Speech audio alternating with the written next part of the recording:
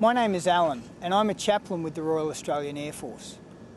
For the past 6 months I've been here in the Middle East supporting Australian airmen and airwomen as they contribute to the coalition efforts to bring stability to this region and through that greater security to our world. Many of those airmen and airwomen are mums and dads who unfortunately will not be home for Christmas this year, although I know they would like to be. It's tough being away from home, missing the milestones and the achievements. And it's tough for you to go through it without mum and dad, or your partner and co-parent. But what we do here is important, but it only is important because of you. It's about making a difference in the world, making a better world in which to grow up, to grow old, and to live. One of the things we're missing at this time of year is the end of school celebrations, the awards and the achievements of a year well done. This time last year there was a poem doing the rounds on social media, celebrating those achievements that don't win awards. These are the things that we do each day, quiet achievements that go towards making us a better person, to growing into our potential and making a difference in the lives around us. I want to read that poem now for everyone who does not win an award this year, but who has made it through another year, who is growing into their potential and making a difference through their achievements, and to the parents, teachers and friends who helped them along the way. I see you.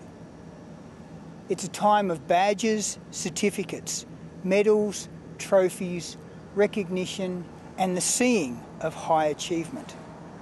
I love seeing the kids that shine at this time of year. A big, high, heartfelt round of applause to you. You so deserve it for the effort you've put in. But this message is for the kids that didn't get called up for any of the above. I see you. To the child that conquered their fear of heights, or sleeping in the dark, or riding without training wheels, or sleeping out for the night for the first time this year, I see you. For the child that managed to resolve more conflict than they started this year, to the child that learnt to say the impossible, I'm sorry, and to the child that walked away from the fighting instead of getting involved, I see you. To the child for whom school is a huge struggle, yet you get up every day and you go, I see you. To the child that battled all year with maths, or reading, or concentration, or speaking out in class, or learning their words, but persevered anyway, I see you. To the child that found the kindness in their heart to reach out in any way to another person or to an animal, in need or in pain, I see you.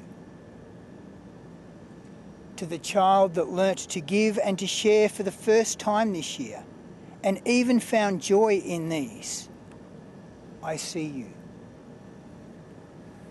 To the child that battles to make friends and to be social, you made new friends this year, and for that, I see you.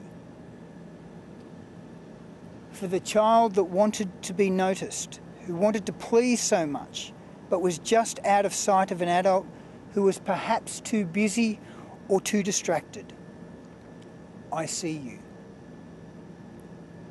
To the child who lost a friend or loved one this year, but carried on every day bravely, even though their heart ached, I see you.